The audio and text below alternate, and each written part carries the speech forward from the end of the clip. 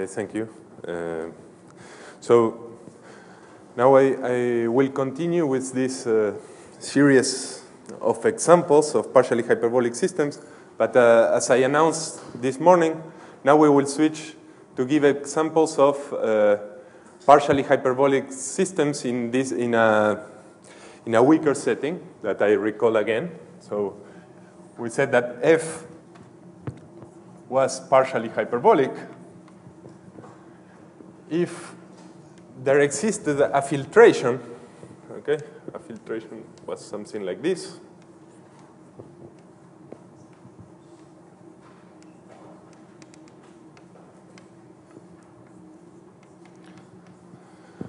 And all of these open sets were attracting neighborhoods, meaning that F of UI closure is contained in UI, such that the maximal invariant sets in these neighborhoods, A equal intersection of F of N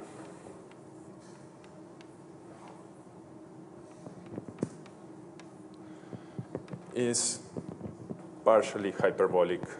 Splitting this meant that T lambda I splits as a stable plus a center plus an unstable direction. Okay, so you might say, and these filtrations were something like this. You have this open set. First is the whole manifold. Then you have an open set over here, an open set over here. Each one is mapping inside itself. And what you're looking is this lambda I corresponds to the set of points that remain here in this region over here. And now what we are asking is that the dynamics might not be globally partially hyperbolic, but inside of each of these sets, we have a partially hyperbolic splitting. And essentially this, in principle, provides a larger class of examples. So let me tell you that, in fact, it provides a much larger class of examples. By this, let me just recall a very old theorem by Sylvain Crovisier.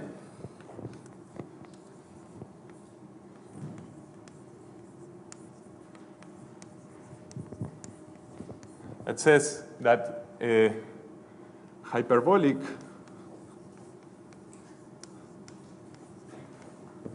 diffeomorphisms are dense in the C0 topology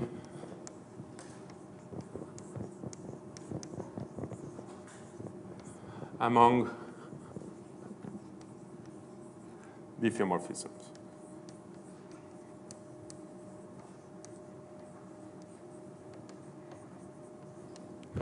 So why is this result interesting for us? Because this morning we had to work a lot in order to obtain examples of partially hyperbolic systems, and each one was kind of difficult to get. So we had these algebraic or geometric examples, which were the starting points, and then we had to start with them to construct new ones.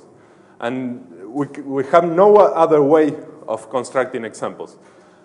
And in principle, as in the example I mentioned this morning, and Sylvain also said, that this theorem by Franks and Newhouse says that being hyperbolic in the whole manifold gives a lot of constraints on the topology of the manifold.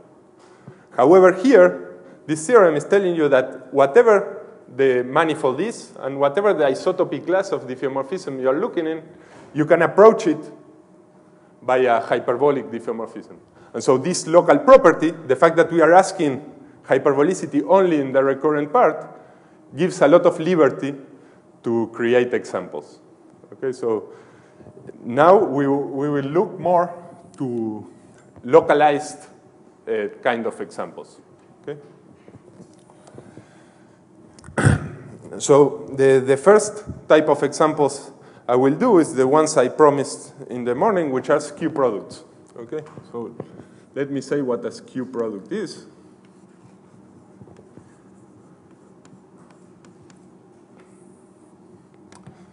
So you have F from M to M, a diffeomorphism, and you have K inside M, a partially hyperbolic set.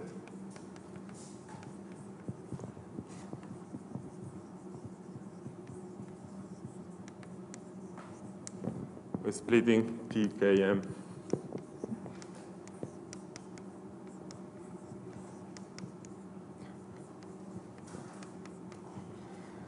Okay, so now we are not asking the whole manifold to be hyperbolic or partially hyperbolic. We just need a compact invariant set which is partially hyperbolic. So, for example, you can choose the horseshoe that Sylvain explained the other day, a hyperbolic attractor, or even a periodic orbit or whatever. And so now we will choose Xi to be a function from M to the space of diffeomorphisms of another manifold N. Okay? But we will require that the contraction and expansion that these diffeomorphisms have in the direction of N is smaller, is dominated essentially by the expansion here and the contraction here. So how do we write that? We write it like this, such that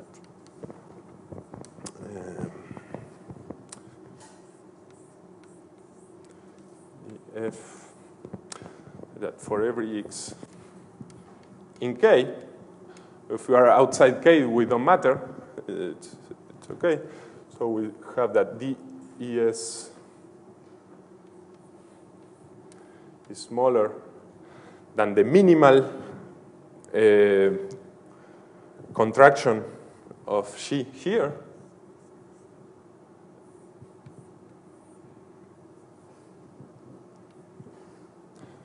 Okay, so Xi is a diffeomorphism of N, so we don't have to restrict to anywhere.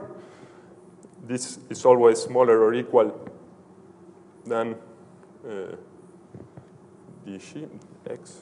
Let me write than the norm here, and we require this one to be smaller than the lowest expansion here. We wrote like this.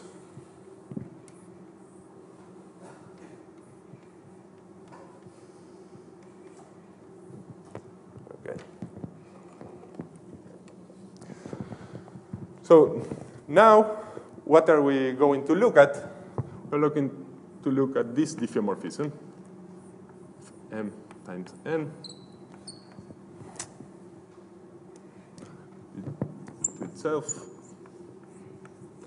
such that f of xy equals f of x, Xi x of y. Okay? For example, an example we did in the morning, so you just take Xi to be constant equal to the identity, and so you will always have this condition. And the point is that you have the following proposition that tells you that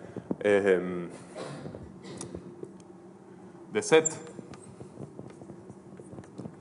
K times N is partially hyperbolic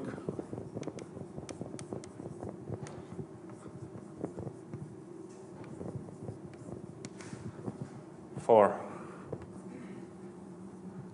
f big F with splitting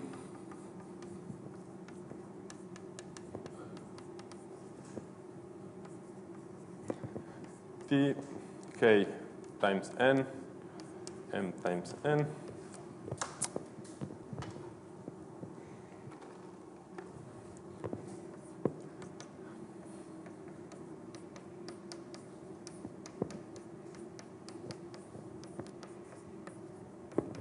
and we can say a little bit more. We can say exactly who this bundle is, and we can say more or less who these bundles are. So what we know such that, so the bundle EC hat is exactly the bundle EC that we had here times the tangent bundle to N. And these bundles, we don't know exactly where they are. Okay? They need not be the same bundles that we had for F, but at least we know that they will project into these bundles. So, and if pi from M to N to M is xy maps to x, then the derivative of pi sends each of these bundles into the correct one.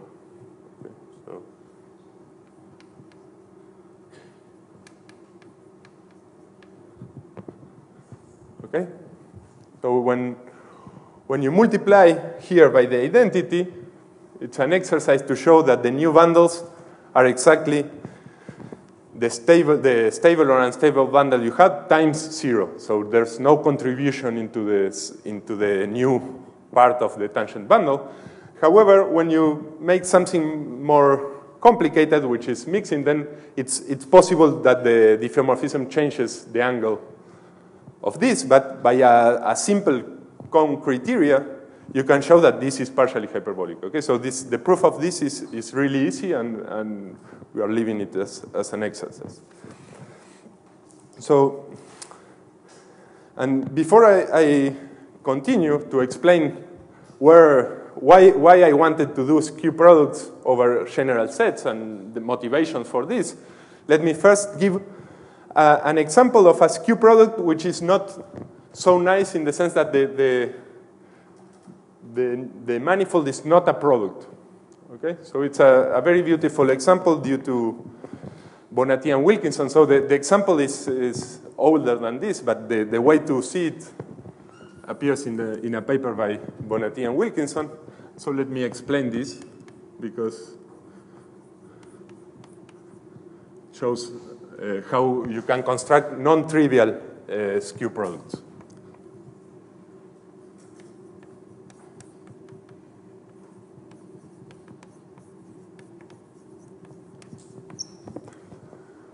So the idea is you start with this manifold,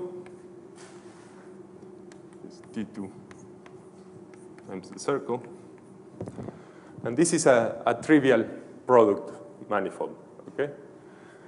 But now you want to construct a circle bundle over the torus, which is not a trivial one. So how do you do this? You cut. So it's related to the tertiary thing we talked in the morning. So cut T3 along a circle. So we have this T3 over here.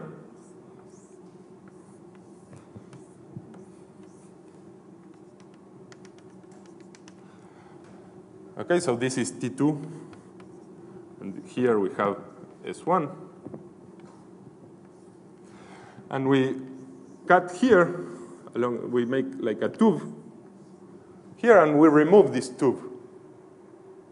We have here, and we glue it again by pushing fibers when you do a circle. Okay, so what we are doing is remove a solid torus,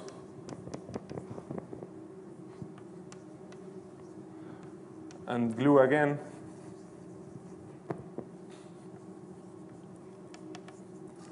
preserving the fibers. Okay, so you have now T2 minus a disk times the circle, and you removed D times the circle. Okay? Minus, sorry. You have these two manifolds now. The boundary of each of these manifolds is a torus. Okay, so this one, the boundary is equal to a torus. And this one, the boundary, is a torus. Okay? And each one of these torus in this boundary is a circle. So you have a foliation of this circle. So this represents the boundary of D, and this represents the circle.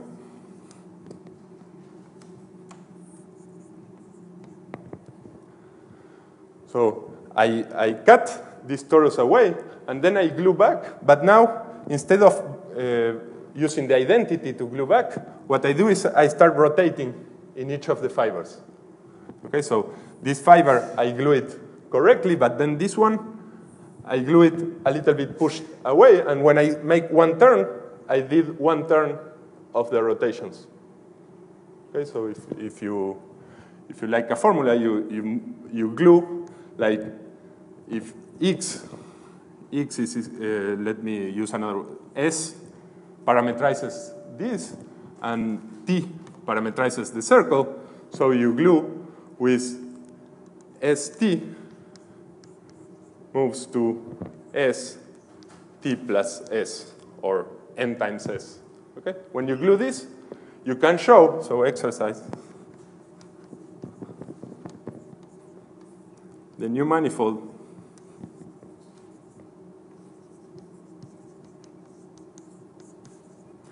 is not T3. Okay? In fact, it's what's called a nil manifold. Okay? And now what we are going to do is to construct a partially hyperbolic diffeomorphism here, which is, okay, but this is still a circle bundle over the torus. Okay? So you have a projection, you have not changed the basis. So you can project to the basis and you get a torus. And so now you wish to construct a partially hyperbolic diffeomorphism which projects to an anosov diffeomorphism. So let me explain how to do that.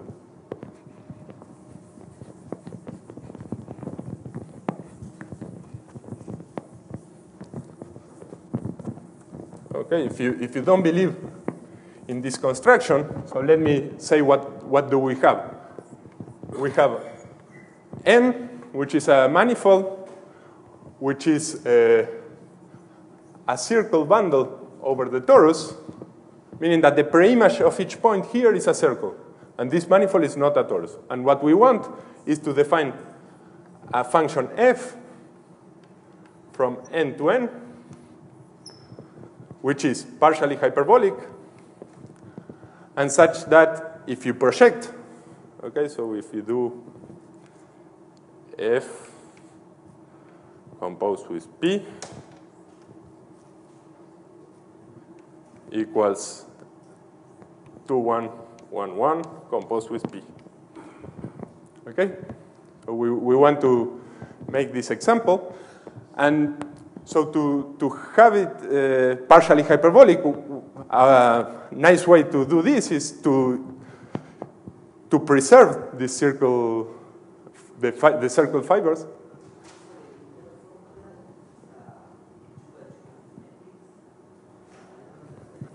So P goes from the manifold to the torus, and I'm assuming this is acting on the torus.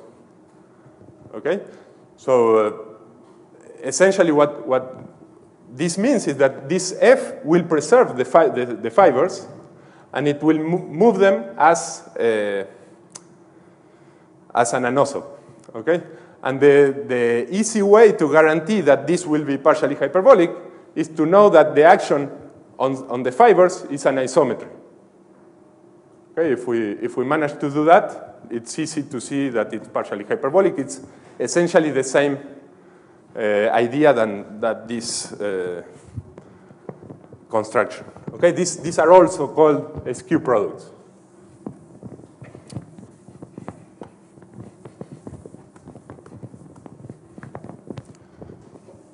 So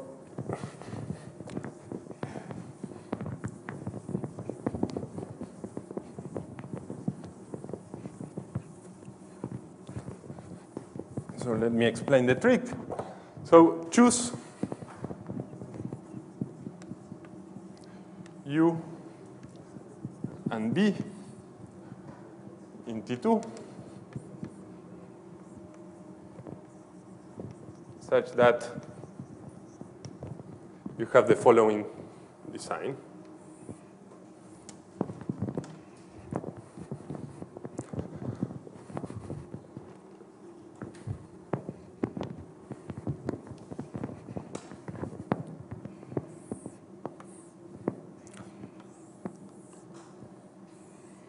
So this will be U, for example, and B will be something like this, the outside part.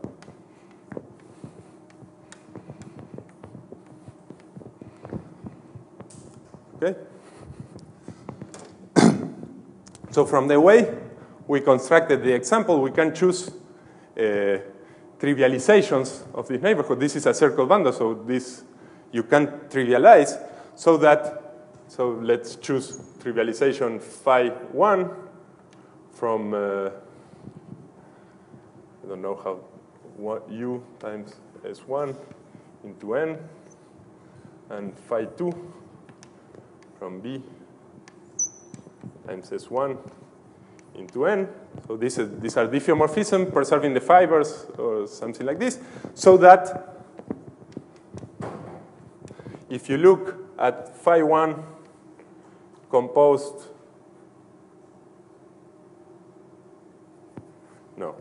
phi 1 minus 1 composed with phi 2, which goes from U intersected with B times the circle to itself, okay, and fixes the fibers, then these are all rotations. Okay, it's exactly the way we constructed the manifold. So you are cutting, making a turn. Here you are just making translations, and then you are gluing back like that. So you can choose these trivializations. Okay, if you don't believe me, that is the argument. Otherwise, you can believe that this is possible. And now, what we are going to do is to define one diffeomorphism which is supported here, one which is supported here, so that the composition will be nice. So exercise, show that 2, 1, 1, 1 can be written as Xi1 composed with Xi2, such that, let me see, that what? Xi1 is the identity where? So Xi1 restricted to V is the identity, and Xi2 restricted to U is the identity. Okay? How do you do this? So that's why I draw U very big and B very small. So you just choose a diffeomorphism which is equal to a nose of here and glues to the identity outside. And then you compose, you take the inverse and you compose with this. So you have the identity in each one. And so once you have this, you can define Xi1 from N to N such that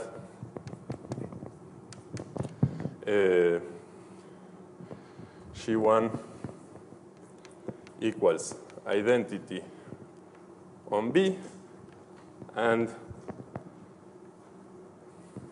equals, how do I write it? Phi 1 composed with Xi1 times identity composed with phi 1 to the minus 1. Sorry.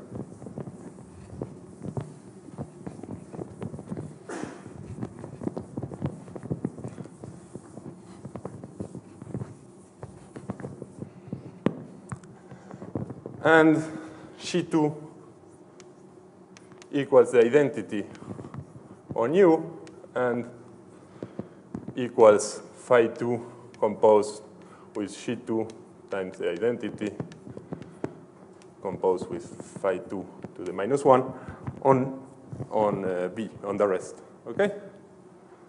So doing this, you get that the diffeomorphism F obtained as G1 composed with G2, this one has exactly this property, because in the basis it's the composition of G1 and G2 which have this property, and it acts as isometries on the fibers, because here it acts as isometries on the fibers, here it acts as isometries on the fibers, and the change of coordinates are isometries. Okay? So it's an exercise to show that F is partially hyperbolic. Okay, so this was just to give an example of a non-trivial skew product. Okay, so that the topology might change when you do this construction.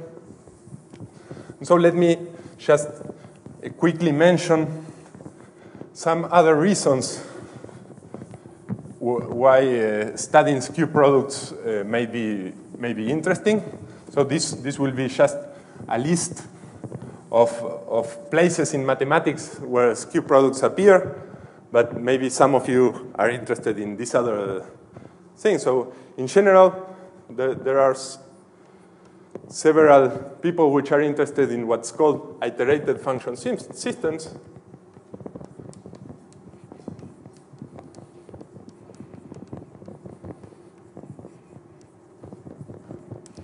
Which essentially require, if you have a finite number, F1, Fk, of diffeomorphisms of n, then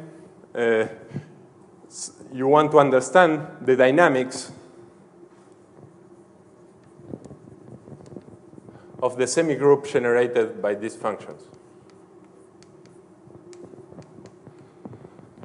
Okay, and a nice way to study these objects is to construct a skew product which is partially hyperbolic. Okay, so how do you do that? You take a horseshoe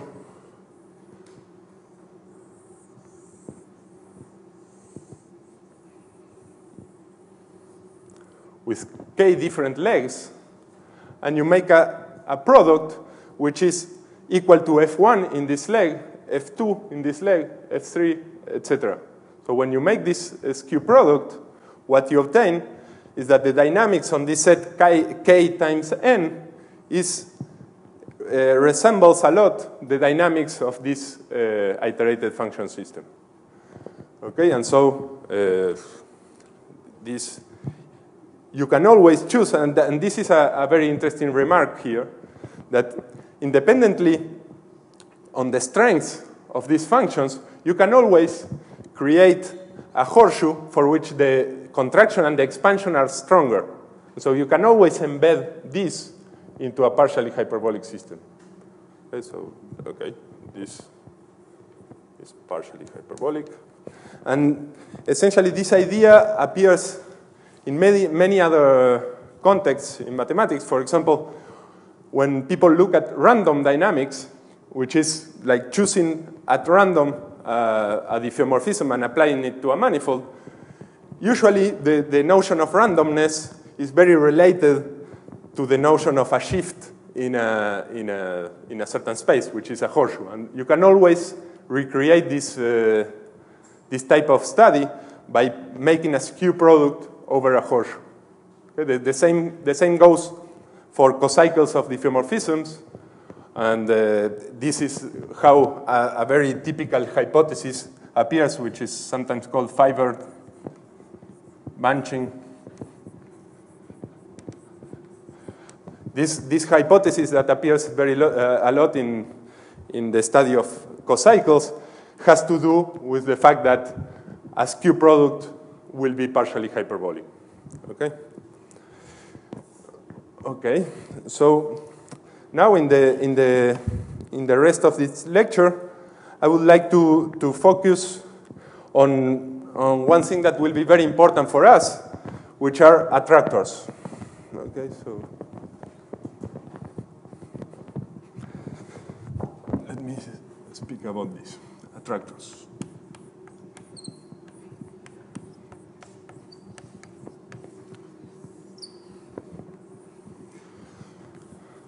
Okay, so when we discuss these filtrations, okay, so if we have a partially hyperbolic diffeo, we have these filtrations, which are mapped inside themselves. And this separates what we call the chain recurrence classes. Okay? But sometimes understanding all chain recurrence classes might be a very hard thing to do. And sometimes we focus on a particular class of chain recurrence classes, which are interesting because they are attractors. So at least a lot of points, we know that a lot of points go to those classes. And so let me just introduce a notion that will reappear mainly on Friday's lecture, which is the notion of quasi-attractor. Okay, definition. So Q is a quasi-attractor if two things. On the one hand, it is a chain recurrence class,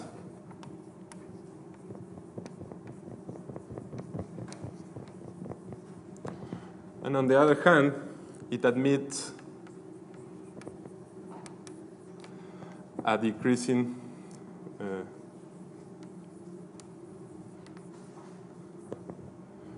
basis of trapping regions.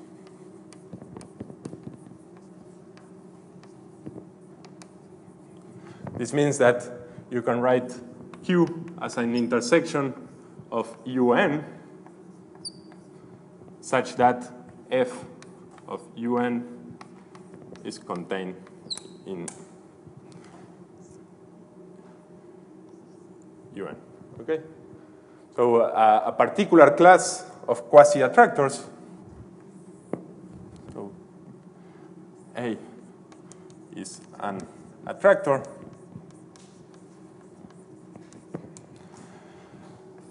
if not only this, but the same open set, you can obtain the set A. Okay, so it's, if it is a quasi-attractor and A equals the intersection of Fn of U. So you can find the particular trapping region is an open and just one open set.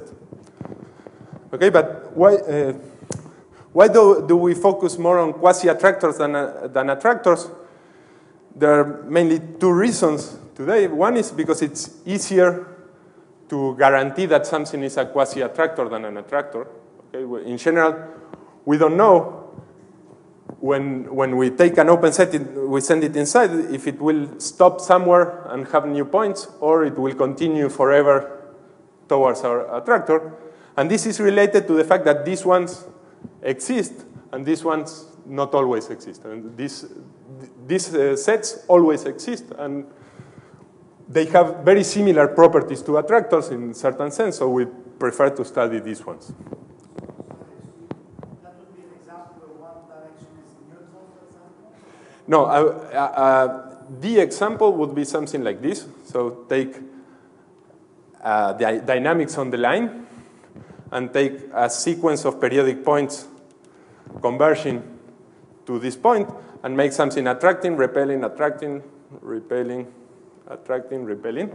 So this point here, and on this side you put attracting. And so this point here has a basis of trapping neighborhoods that defines it. But it's not an attractor, because whenever you take an open set and you iterate forward, it stops somewhere.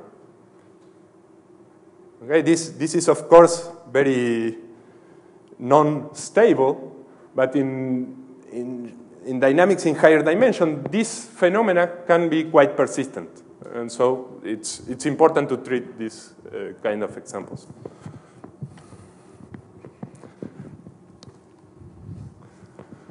So just to mention some examples.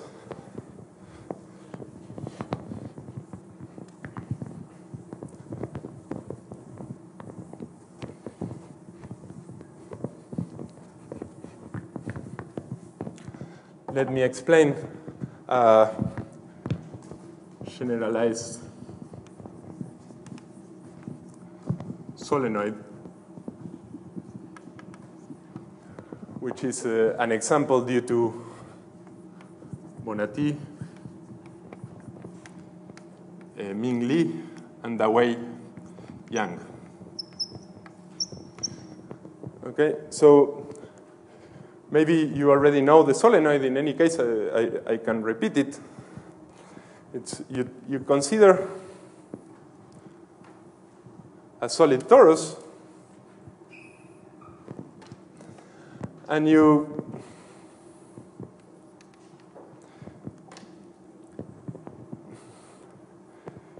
make its image so that it makes two turns around the circle.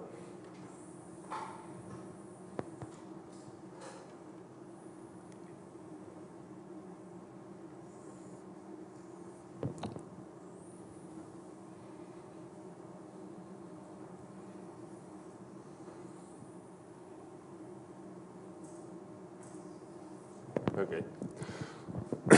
And so now, the usual construction of the solenoid makes this to be a hyperbolic set, okay, a hyperbolic attractor. I don't know if you know this. You can construct this in order to preserve the foliation by disk here, and so you have an expansion in this direction, but and a uniform contraction in this direction. However, you can imagine to do whatever you like here, as long as you preserve these disks, and as long as you don't expand in this disk more than this in this direction. So if you want, you can think about this example as a skew product over the doubling map in the basis. Okay? So you can think about it as a skew product. So each disk maps to another disk, but the mapping depends on the point, and you want that the expansions inside the disk are less than the expansions than 2, for example. So this map, you can write it in D times S1 as a mapping of the form xt maps to ft of x to t. Okay, I'm seeing the circle as 0, 1 quotient. And so what we require is that the derivative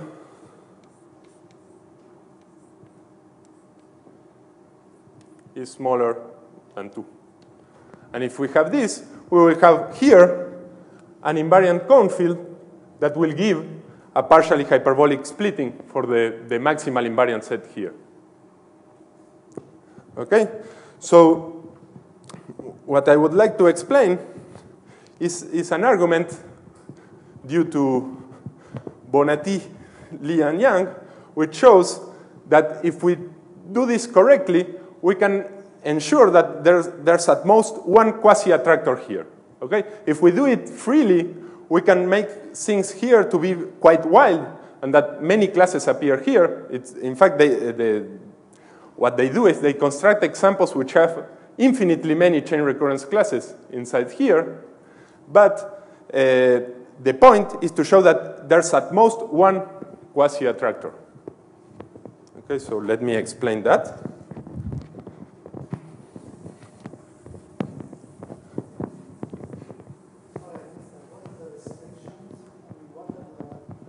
For the moment, no restriction. Now I will put one hypothesis that will guarantee the existence of a unique quasi-attractor. What's that condition? the derivative of f of t is less than 2, and another condition is that ft of the disk is mapped inside the disk. Okay, so that we have this drawing. Okay, we require this to be an embedding. Okay, so we are not working in a global manifold. We are just defining an attracting region. Okay, so the map is a map big F from here to here, which has this form. Okay, and what we require is that the disk is mapped inside the disk, but it changes one disk to the other with the rule of the doubling map here. And then we ask for this so that the maximal invariant set here will be partially hyperbolic. Okay? So no other hypothesis. In fact, that's the reason they do this, to be able to play with this, and then Bonatti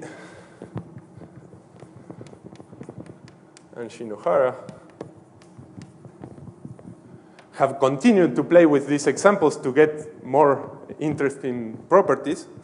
But the only property I will show is that under some assumption, you have only one quasi-attractor, just to explain a mechanism.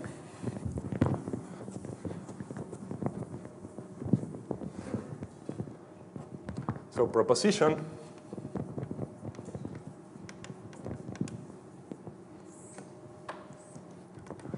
Assume that f of 0, okay, so the map f of 0, 0 is a fixed point of this map, and we will ask that the map f of 0 is a contraction, is a real contraction. It has a unique fixed point, and everything goes there. Is a uniform contraction.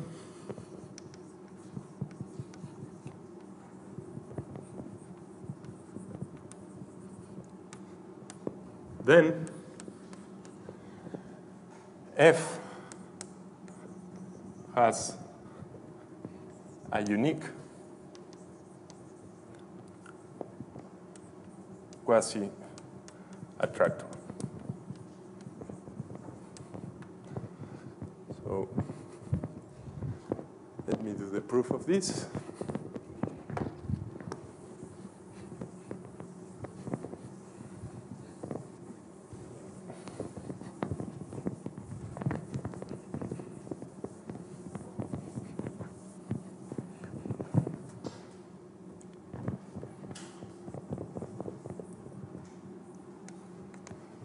So the reason we are asking this hypothesis is to know that f, okay, so f has a unique fixed point P in D times 0. Okay, the unique fixed point is given because this disk is invariant and it's a contraction, so you have a unique fixed point. And the idea is to show any quasi-attractor contained in D times S1 will contain this point P. Okay, and since chain recurrence classes are disjoint or equal, this completes the proof. Okay, so we will show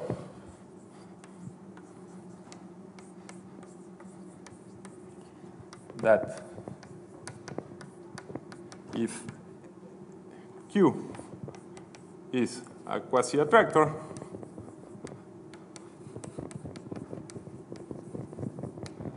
then P belongs to Q. This is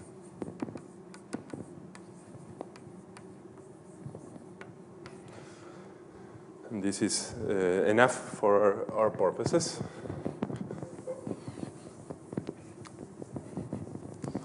So to do the proof, I will explain. It's very easy, but I will explain a little bit. So, because this type of argument will be very important, mainly on Friday's lecture.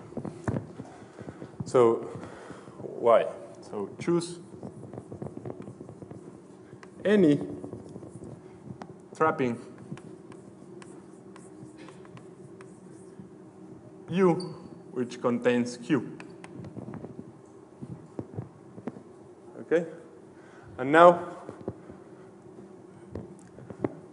okay, if we want to show that P belongs to Q, it's enough to show that P belongs to U for any trapping U containing Q, because we have this property. Q is the intersection of every trapping set. So it's enough to show that P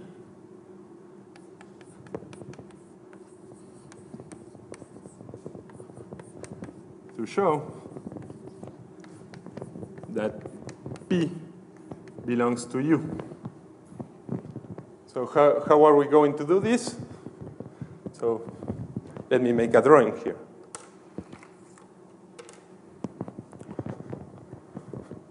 So this here is D times 0. And we are choosing an open set U, which is a trapping region. So in principle, it does not intersect here. But, well, I won't draw U because we don't know where it is.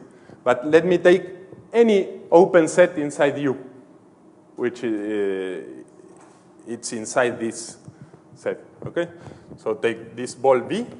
And so what we know, since U is a trapping region, is that every iterate of B will be contained in U, okay, because it's a trapping region. But now, if you look at what's the dynamics here, you get that the projection, let me write it like this, the projection pi 2 of B in the second coordinate contains an interval.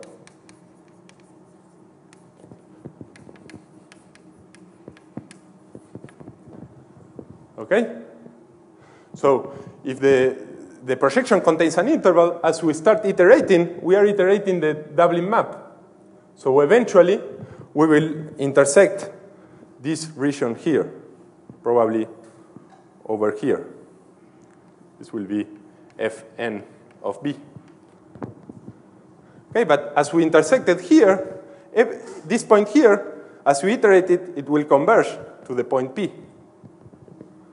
Okay, so what we have proved is that P belongs to the closure of the future iterates of U. And the future iterates, we can start by the third iterate if we want, so n larger than 1. And so this is contained in U, as we wanted. Okay, so this proves this proposition. And I think just to finish, I don't have time to explain the rest of what I planned.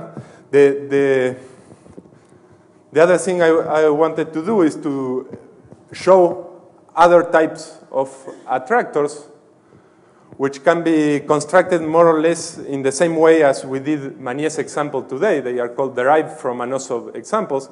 But then it's possible to play with which eigenvalues you change in order to have different types of interesting attractors. So since I have no time, in the notes, there's some explanation on how to do these examples. Okay, so I finish here. Thank you.